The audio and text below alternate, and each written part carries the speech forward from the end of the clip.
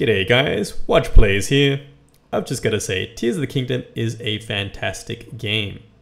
But when I play on my Switch to my LG G-Sync enabled 65-inch OLED TV, it looks a little bit like this. Blurry!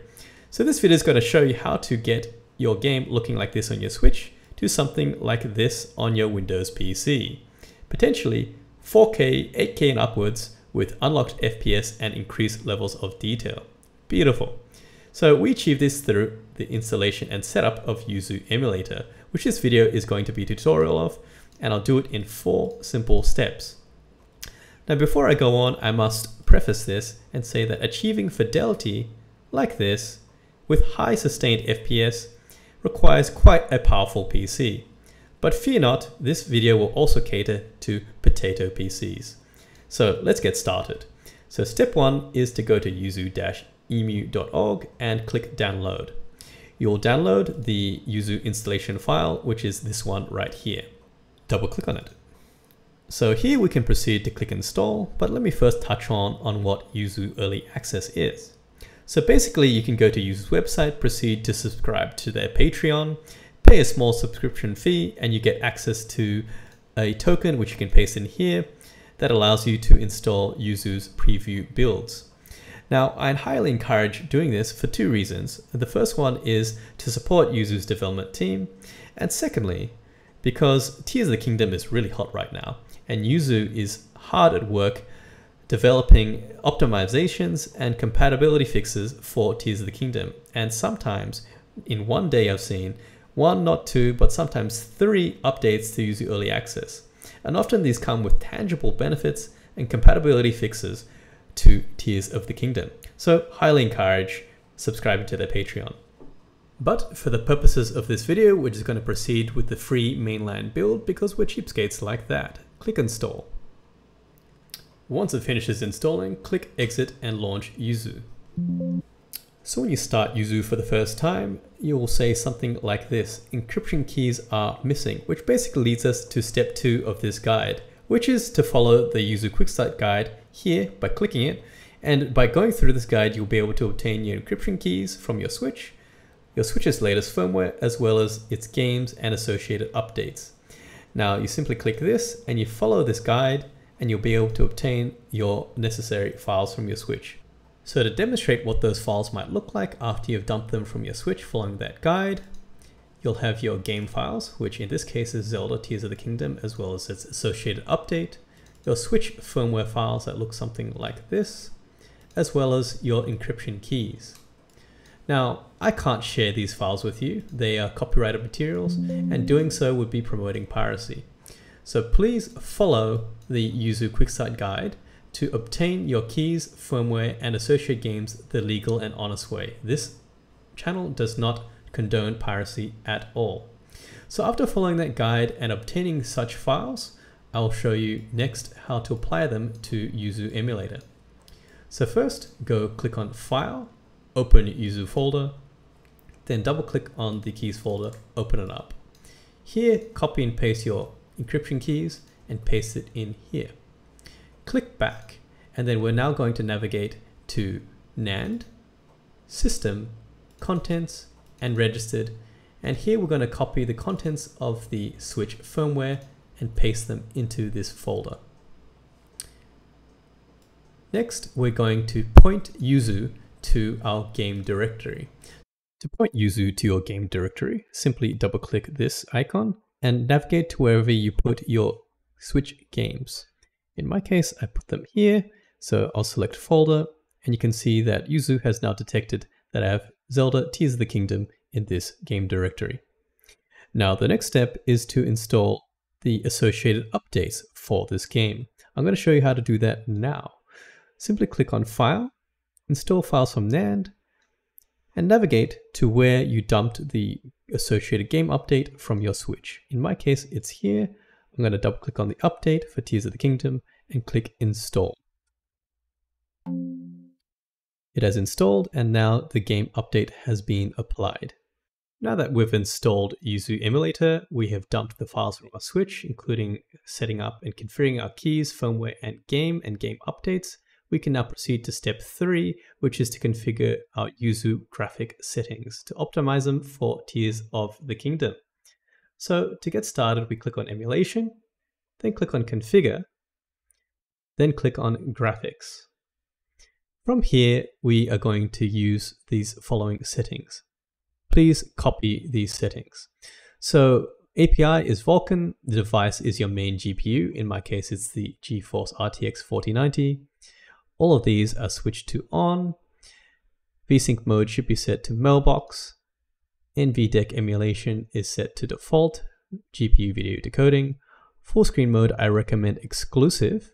Aspect ratio is set to default.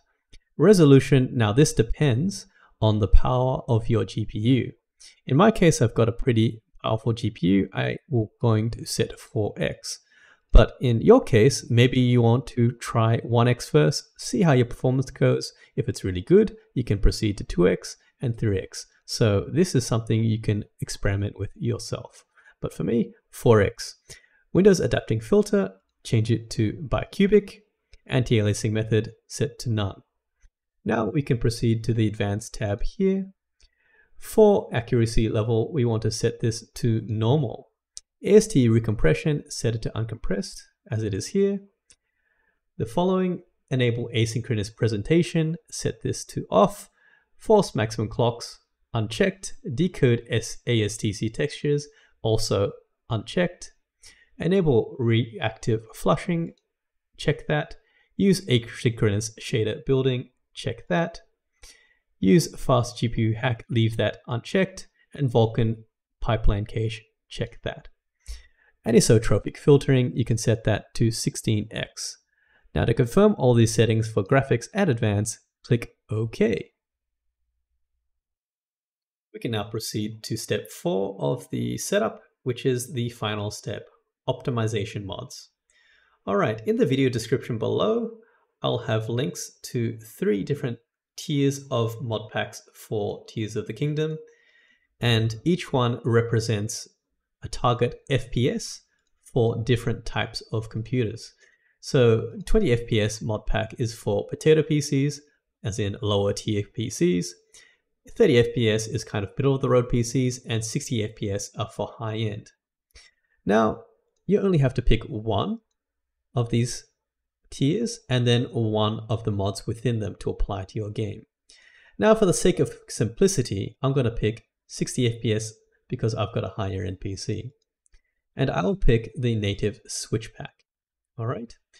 I will later at the end of this video describe what these other 2 packs are, but for the sake of simplicity, I will just pick this one here, which will work for most people.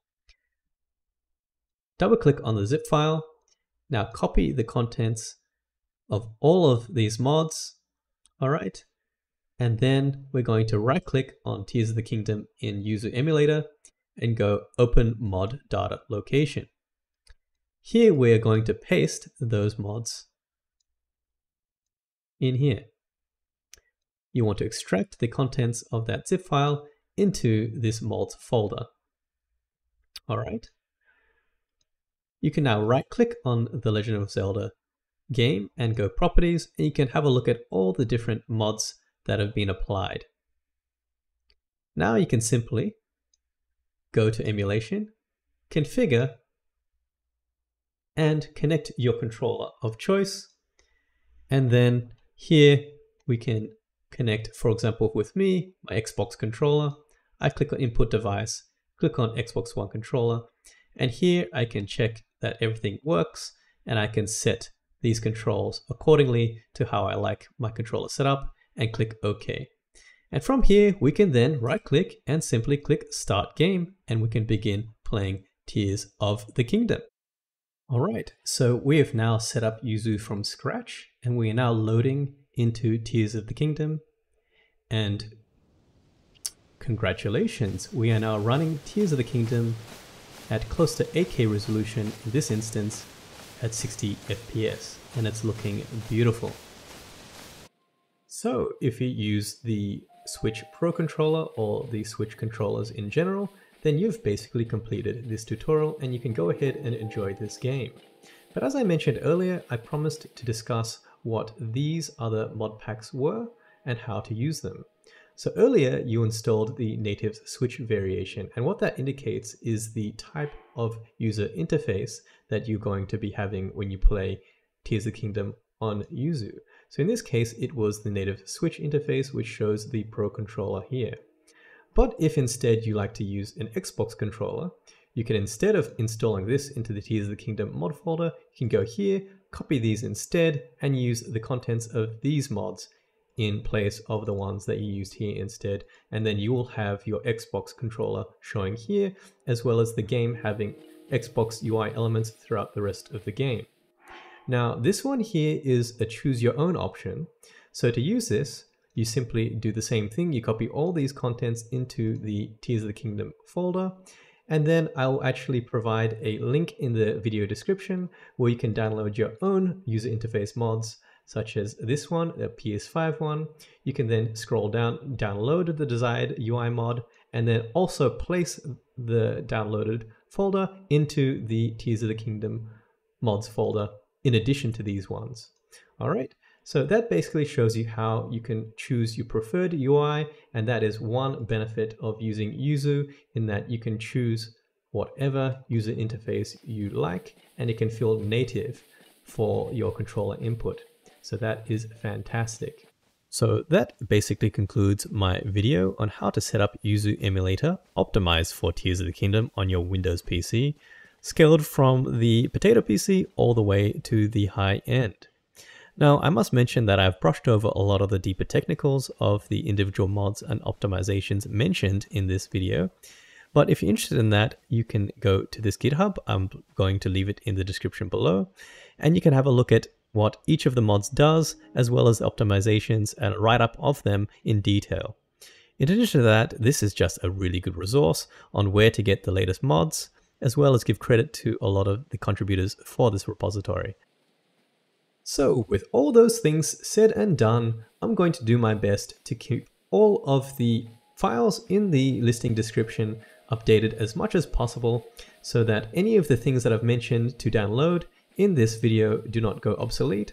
But for whatever reason I cannot update them, then I do direct you to the GitHub repository that I mentioned earlier, and those should have the most up-to-date and optimized mods for you. So I just hope that this video was helpful for you, and if you did like it, please rate, comment, and subscribe. It means so much to me, especially that this is my first serious video. And in the future, if you do like it, I do plan to create content on how to set this game up with auto HDR, as well as talk about how to set up DLDSR, which is Deep Learning Dynamic Super Resolution, for people that have NVIDIA cards. And that basically, in a nutshell, makes your game even look more crispy than it already is right now. So thanks very much. This is Waj from Waj Plays. Cheers.